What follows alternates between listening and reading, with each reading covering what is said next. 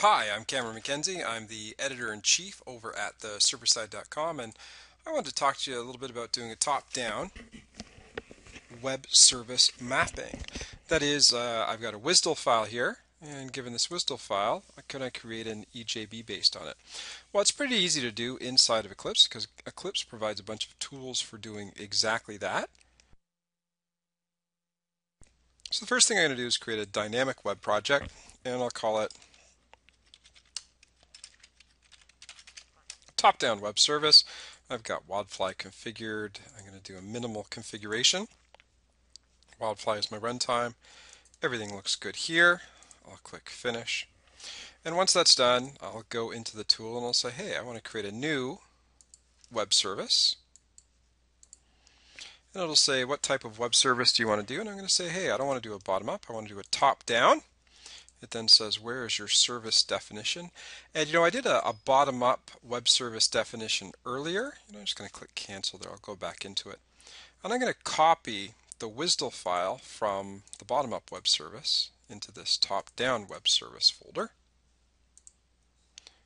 And you can see I've got this nice little WSDL file here that represents the different functions that our scorekeeper is going to do, or scorekeeper for a rock, paper, scissors game. So I need that WSDL file inside the project. I should have done that earlier. I will now once again go back in, create that web service.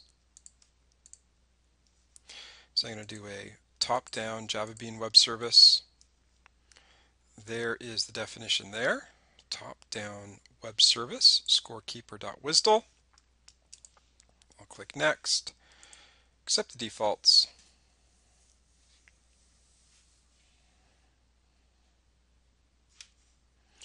Skip that launching, and all of a sudden I get a new Java class. In fact, I get a bunch of new Java classes. You'll see I got the scorekeeper interface, the scorekeeper service interface, the locator, the binding, the skeleton, the stub. Boy, lots of stuff when you're creating EJBs. But you'll see that right here I've got this scorekeeper soap binding impl class. And this class really just represents the heart of my application. And I can code whatever I want in here, and this will be called when the web service runs. So, I could do something really simple. You shouldn't put state or anything inside of a web service, but in this case I'm going to just add a static variable, and state will be managed if all the requests come in a single JVM, because it's static, so you shouldn't do it this way, but this will prove out our example. So I'm going to create a static variable of type int called wins, losses, and ties. So I got 3 variables there. So if somebody wants the losses, they return. If they want to increase wins,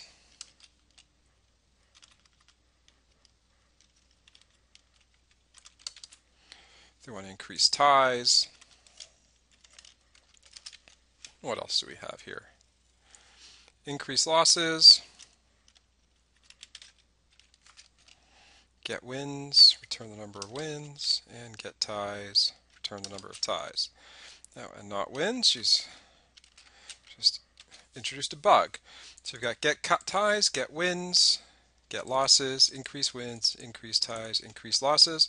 Those are all the different methods that are defined by the WSDL file. If you go in there, you can dig down and you'll see, get losses, increase wins, all of that stuff's defined in this file here.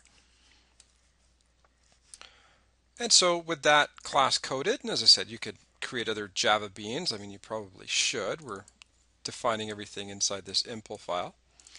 But with that coded, we can now actually just run and test our web service. So I'm going to take this class and I'm going to say, hey, let's run this on the server. Use Wildfly, click finish. So here I'm going to go web services, test with web service explorer. This is my scorekeeper WSDL file in my top-down mapping web service project. So you can see that. I'll open this up a little larger. And you notice it's got all of the methods that I defined earlier. You can see it's in the top-down web service project. And if I go in here and I say get ties, notice the number of ties is 0. If I say increase ties, the number of ties is 1. If I keep doing that, 1, 2, 3, 4, 5, we get a bunch of ties. I can increase wins, 1, 2, 3, 4, 5, 6, 7, 8. Increase losses, go, go, go. And then if I go back here and say get the wins, notice it says 6. Get losses, it says 3. And get ties, it says 6. Looks like our average is actually pretty good. And that's it. That's all there is. So it's just that easy. If you've got a WSDL file, you can go in here.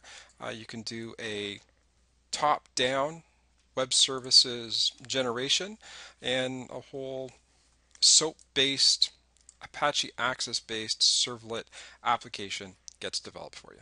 It's just that easy.